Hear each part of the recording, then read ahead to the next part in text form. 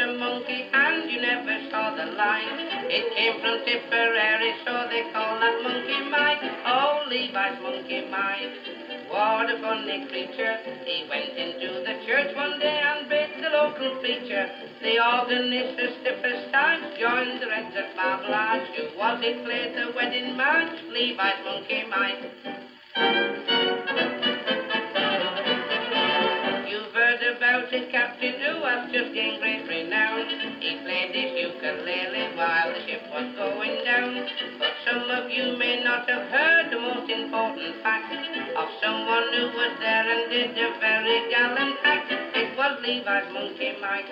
With that good ship he was sailing, a life upon the ocean waves had always been his failing. A fact we know is very plain. The ship went down in the angry main. Who was it pulled it up again? Levi's monkey Mike.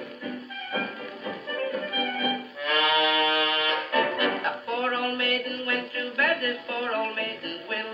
She dreamt about a nice young man whose Christian name was Bill.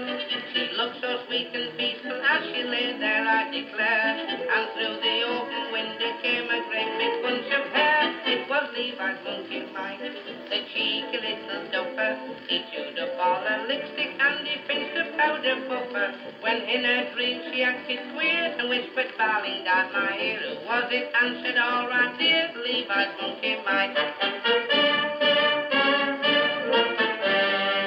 Now once we had the parliament, but it would never go. So they filled it up with animals out of a Welby show. The lion was prime minister, the swanky was disposed. They wanted a Lord Chancellor, so somebody proposed Levi's monkey like, and he proved quite a good un. He taxed the laces in our boots and taxed our Christmas pudding. Now working man, just give a fear, we're all right now, so never fear. Who's going to take the tax of fear? Levi's monkey Mike.